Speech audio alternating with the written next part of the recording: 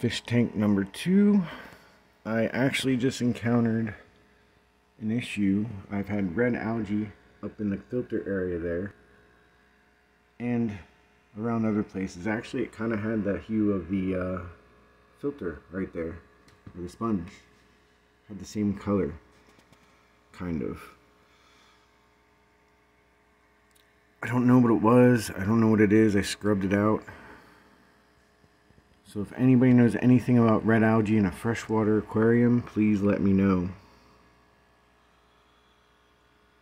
Also got some snail eggs right there.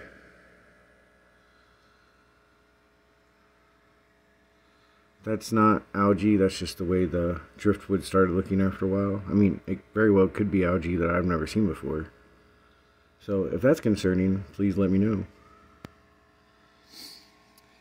And something else I've never seen before is there's a little like black algae. I don't know if it's dead algae, but again, any advice, let me know.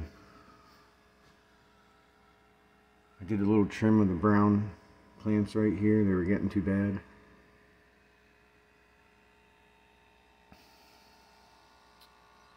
Say hi to the guppies.